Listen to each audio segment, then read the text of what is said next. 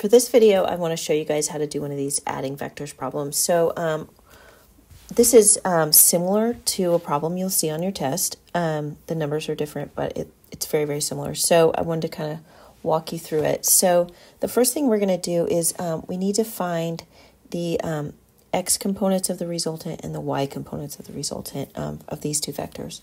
So what we're going to do is we're going to find ax and then bx. So ax is going to be 22 cosine of 220. So I'm just taking that that 22 number right here, and I'm putting it right here. And then I'm taking that 220 and putting the cosine. And then bx is going to be the same. It's going to be 35. So I'm taking that 35 from right here. And it's going to be cosine of negative 45. So you see with the x's, we're always using cosine. And then you'll see with the y, we're always using sine. And so then I'm going to do the same thing over here.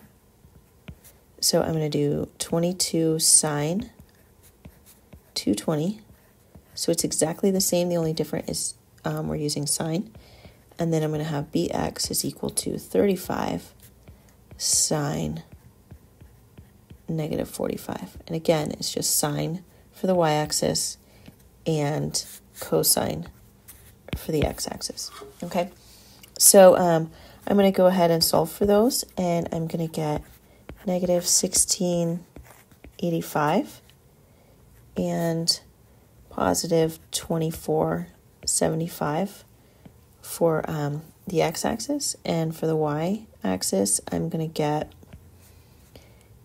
negative 14.14 and negative 24.75. Okay, so the next thing I want to do is I want to solve for the resultant. So I need to add up the x components. So I'll have negative 16.85 plus 24.75, and that's going to give me 7.9. And then I'll do the same thing. I'll do ry equals negative 14.14 plus negative 24.75. And that's going to give me negative 38.89. Okay, so now I've got these two numbers, and I can put them in the Pythagorean theorem, that a squared plus b squared equals c squared. Okay, so I'm going to have 7.9 squared plus negative 38.89 squared equals c squared. And that's going to give me 62.41 plus 15.1243. And you'll see that because we squared the negative 38, the negative actually fell off. We don't need that anymore. And that will give us 1574.84. And that's c squared. So we still have to take the square root. And that's going to give us 39.68. And that's going to be our C. And now the very last thing we have to do is we have to get the angle of that resultant. So we're going to use theta is equal to tangent negative 1 of ry over rx. So that's this number over this number. Okay. So that's going to give us tangent of negative 1 over negative 38.89, sorry, inverse tangent, not tangent negative 1. I mean, I guess you can call it that, but it's really inverse tan. And that's going to give us negative 78.52. And so if this was on your test, let me get a different color.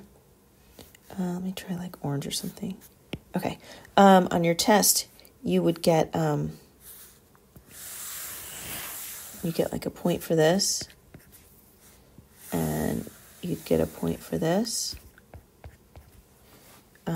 you get a point for this, I believe.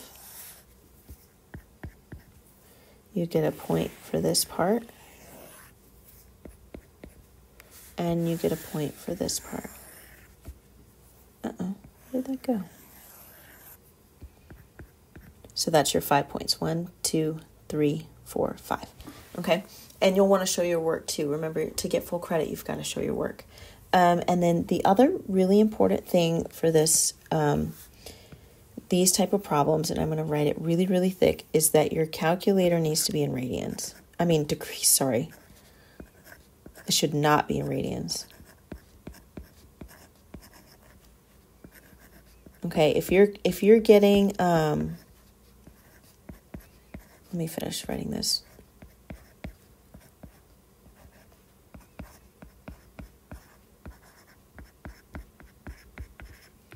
If you're getting like decimal point answers instead of for your degrees, if you're getting like 0.5 instead of 78.52, if you're getting really small numbers, that's a hint that your calculator's in degrees, and you need to move it, or in radians, and you need to move it over to degrees to get the correct answer. Okay, so hopefully this was helpful, showing you how to solve one of these adding vectors problems that you'll see on your 2D